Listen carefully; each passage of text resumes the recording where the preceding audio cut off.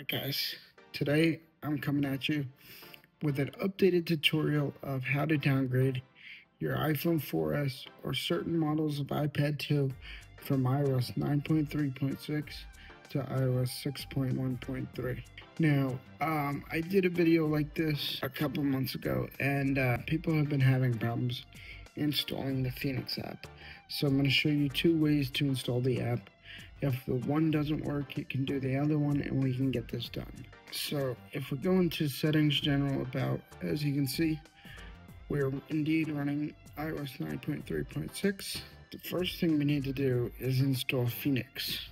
This is the way that usually doesn't work for some reason lately, but I'll still show you how to do it. So you're going to go to this exact URL, jailbreaks.app/legacy.html. If you don't go to that exact link, you'll just get a blank page. Again, jailbreaks.app/legacy.html. So as you see, we have install Phoenix iOS 9.3.5, 9.3.6. Tap that.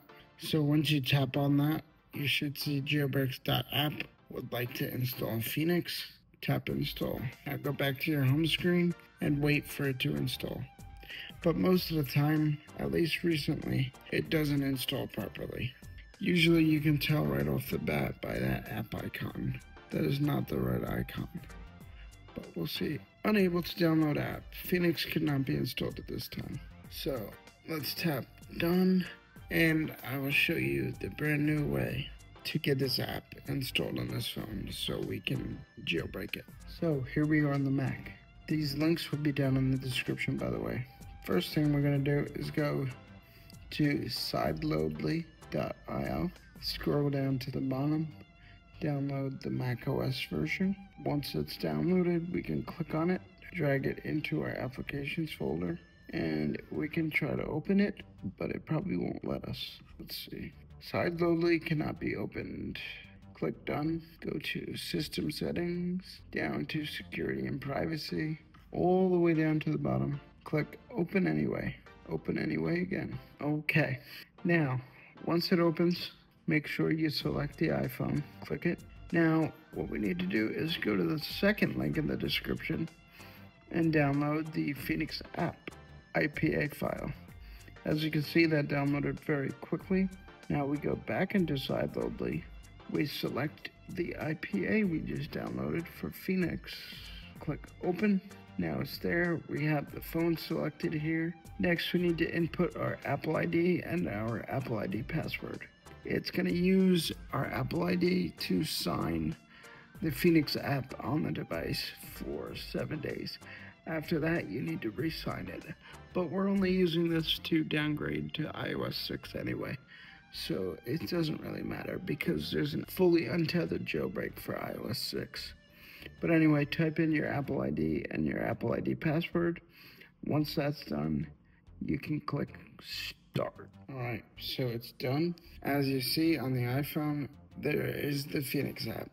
Tap it to open, prepare for jailbreak, accept, dismiss, proceed with jailbreak, begin installation. We want to use provided offsets. We get a storage almost full prompt. That's a good sign. The phone is now rebooting. Alright, the phone has just finished rebooting. Let's slide to unlock and see if we have Cydia. Yes, we do have Cydia. Now, if it did not work on your first try, just keep going into Phoenix and trying to re-enable the jailbreak until you eventually get Cydia on your home screen. Now let's open Cydia. It's going to come up and ask us if we want to upgrade anything. Yes, we are going to do. We're going to do the essential upgrade. There we go. You want to select upgrade essential. Confirm. Once this is done, Cydia will most likely crash, and then you just need to reopen it, and I'm going to tell you the two tweaks that we need to install. Very simple, very quick. Alright, so see, there we go. Cydia just crashed. Now we can reopen it. Now we need to go to search, and we need to search for open SSH. It's going to be this first one. this green one, we want to install that. Confirm. Storage almost full. We can ignore that. Okay, so that's OpenSSH done. Now we can return to Cydia. Go back to search. This time you want to search for core. And we want this one. The second one, core utilities. Tap that. Tap install. Tap confirm. Once this is done, we can move to the next step, which will be on the Mac using Legacy iOS Kit and Terminal. Alright, so that's done. We can now go back to the home screen and put the phone down. Back on the Mac now, we can now close out of Sideloadly, close out of this. Now, what we need to do next is go to the GitHub page for the Legacy iOS Kit. Click on the latest release, and then select Legacy iOS Kit macOS 24.10.01 and download that. Now, next, we want to go to our Launchpad, or you can do Command Space and type TER to open terminal.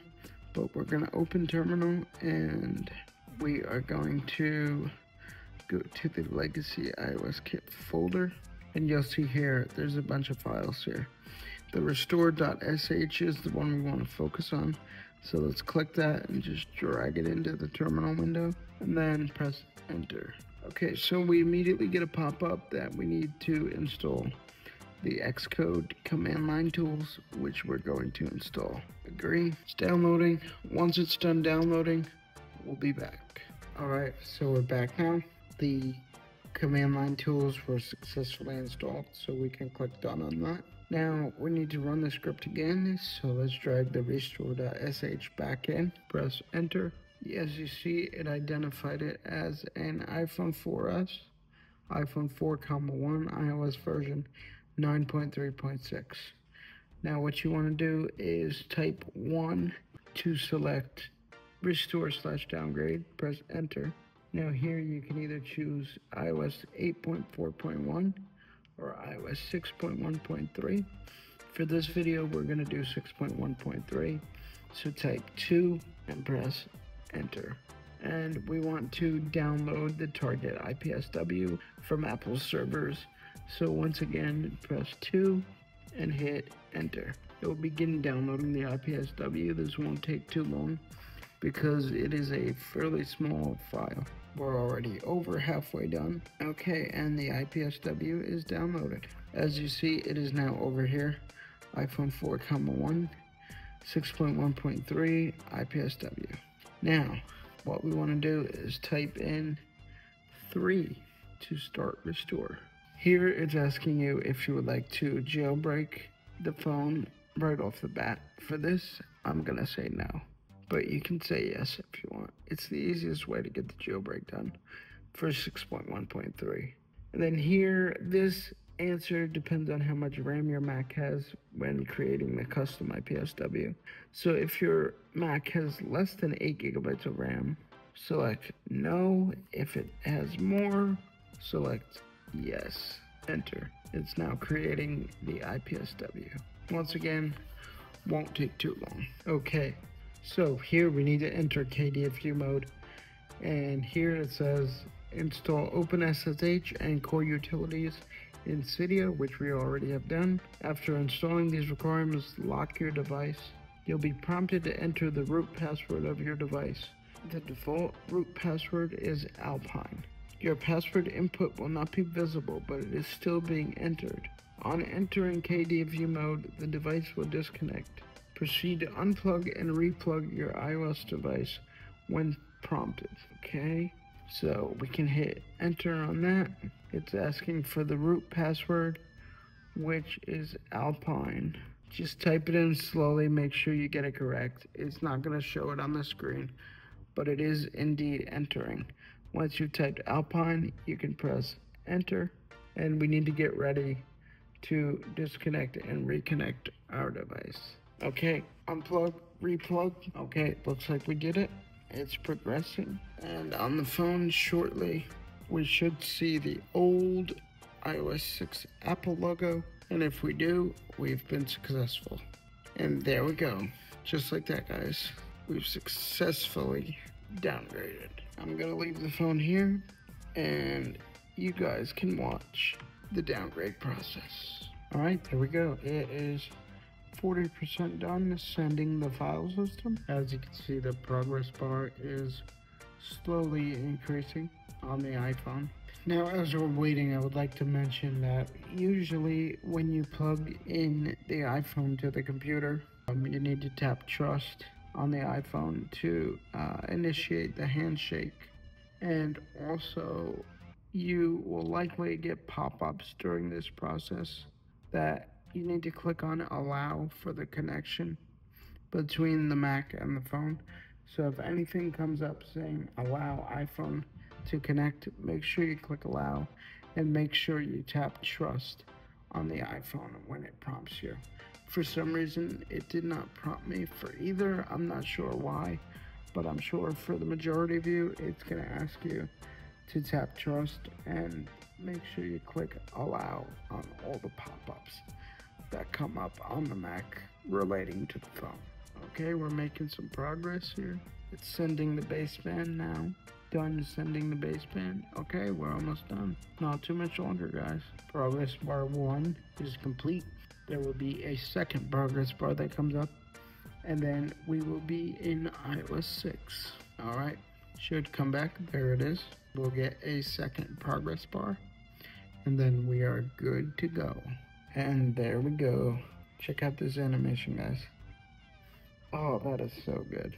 So good, man. All right, here we go, ladies and gentlemen. Start using iPhone. There we go. We've successfully downgraded from iOS 9.3.6 to iOS 6.1.3. As you see right there, version, if it wasn't obvious enough already, 6.1.3, build number 10B329.